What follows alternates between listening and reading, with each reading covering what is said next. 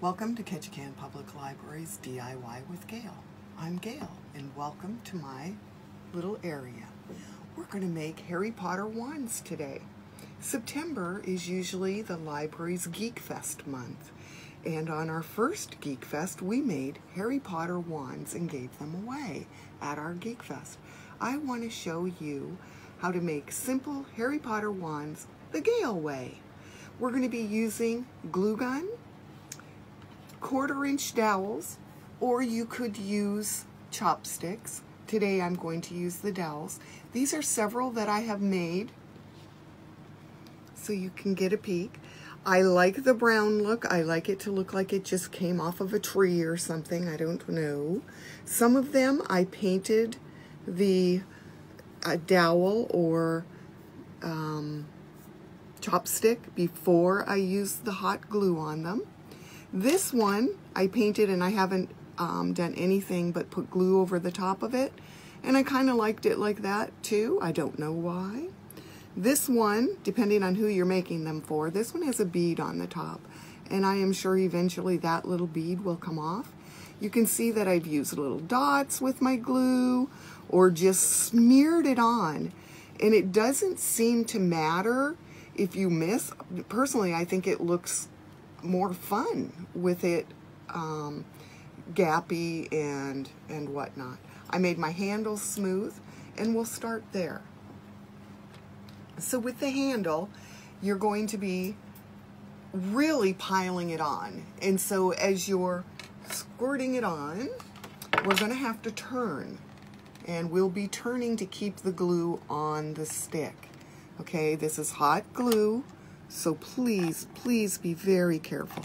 It drips really quickly, so keep moving it, and then as it stops moving, add more. Now I'm using the very hot glue gun, and the reason I chose it for my handle is because I can really goop it on as long as I keep moving. Okay, and you have to decide how far down you want your handle, of course. And I recommend, if you're going to do several of these, do your handles and then stand them somewhere to dry after they quit moving. If they're still moving, it will go down the handle and you'll end up with this thin thing. So keep an eye on it. As I said, the glue moves until it's cool.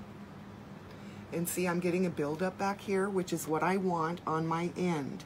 Okay, that's why I turned it over. I would like a little bit of a buildup right here. Okay, I'm going to flip it over now because it's getting a drip there and I don't want it to drip off. Okay, there it is. Now I can add more to this because I still have stick hanging out. And if you have a glue gun that you don't mind the point getting all messy, I use my glue gun point to move and shift the glue. I don't care that it gets all gooey and yucky, but moving it with the hot point really does help. And if you end up with something on there dried that is a little bigger than what you like, take it and rub it across it. It actually will take out lumps and bumps, okay? All right, so once you have your handle on there, just go down the shaft. Oops, I squirted it on the table. Just go down the shaft. Like I said, you do not have to fill it in. All you have to do is make it kind of messy. And the messier, the better, in my opinion. I think it looks more realistic. I will say that I got to dress up as Ollivander when we gave these out, and oh my gosh, it was so fun. And it wasn't just seeing the kids' faces. You should have seen the adults. They were just as tickled to get their Harry Potter wands. It was awesome. All right, so I've got it pretty well covered, and as it dries, you can look at it and say, And I will tell you, the hotter your glue, the less lumpy and bumpy. So I even go in and turn off my glue gun every once in a while just to let it cool down a little bit.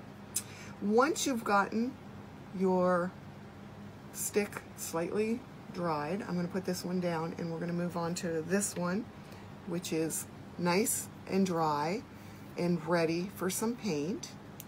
Okay, and with the paint, like I said, I really do like the El Natural look, the wood look. Sorry about that, I didn't have my paint all the way open. And this one happens to be Nutmeg by Apple Barrel. You can get them at Walmart. And then just take and paint.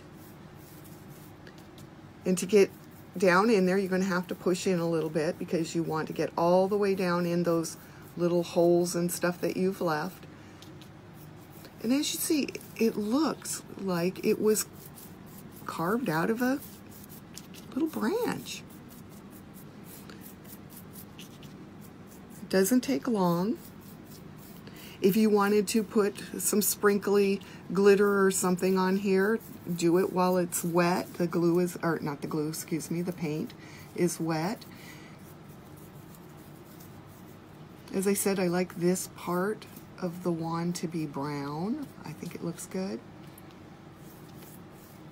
And you can decide if you want to make your handle another color. In my case, brown it's going to be, because I do really like the natural look. I will say that some of my most popular wands at Geek Fest were actually painted red. I painted the little dowel red, and then I did the glue on it, and then I painted the glue black. It looked amazing, and as you can see, I don't have any of those left. They went like hotcakes. And this is all there is to it. If you're using them for children, make sure that if you used a I forgot the name of it, chopstick, that you don't have it pointed.